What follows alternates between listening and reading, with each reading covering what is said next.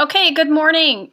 Let's talk about the 13 colonies. So this week, our goal is to look at the 13 colonies through the lens of artwork. So why are we doing that? Well, number one, we want to start to understand a little bit more about what we know is happening in the 13 colonies at the time that they're being set up. So we know that it's happening over a period of time. We've spent some time looking at the three different regions and the different reasons for each colony to be established, what their goals are, who established them, and why they're being established. So we want to stay focused on the three regions. And one of the things that we did today is we're going to look at three different paintings, one painting from each region. And we want to look at what it shows and what we might learn from that painting. So today, our first painting that we're going to look at is the Northern colonies. So as you remember, the 13 colonies that we looked at for the Northern region is the Bay Colony. We looked at the Plymouth Colony. We have New Hampshire. We have Connecticut. We have Rhode Island. And so those are the four that we're going to look at starting here. Let's go back to the painting. Now, the goal of this is that we're going to combine the lessons that we're learning in social studies into what we're doing in reading and writing.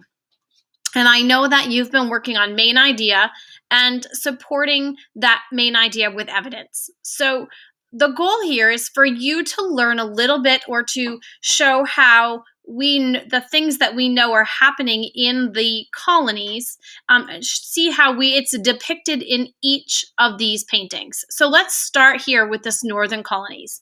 I'm going to go larger here. Look at the painting here.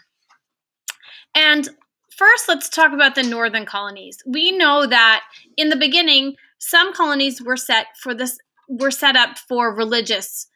They were there to start the passing and go to be pure with their religion, right? And then we have Massachusetts, the Bay Colony that wanted to get away from their religion. So here is a picture of a group of people praying. Look at who you have here. Look at sort of the where they are. You know, I'm looking at this painting here and I'm seeing one person sort of holding what presumes to be a Bible. They're dressed quite fancy. So they're taking, this isn't just a day that they're in their home. This is kind of a makeshift tent. You can see they're outside. There is no church. So they're kind of just getting together as a group, and they're praying in a group. You can see they're all kind of taking it seriously. Their heads are bowed. They're looking to this man here in the middle to say, what is he reading? This man is looking up at God, again, indicating that this isn't a book that I would presume is just about the laws. I would say it's very much religious.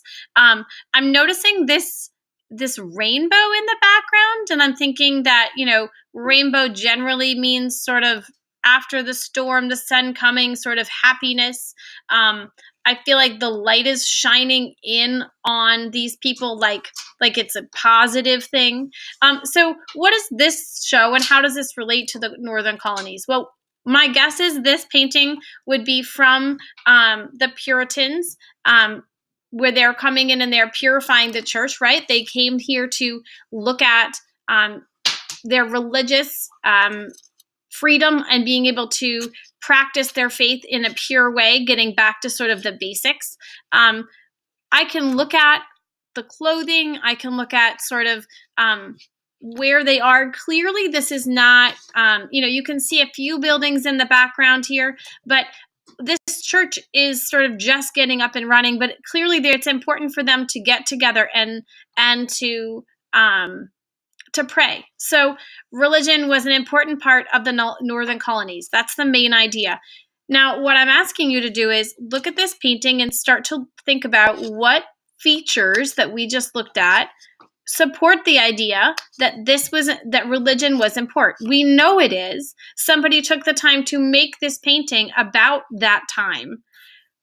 Think about how you can list 3 or 4 reasons from this painting that supports this main idea that religion was an important part of the life in the northern colonies.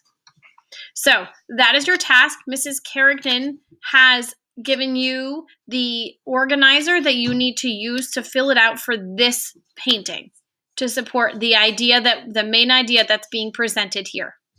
In the next video, we will go through the middle colonies, and we will go then in the third video through the southern colonies. So hopefully this helps you. If you have any questions, please reach out.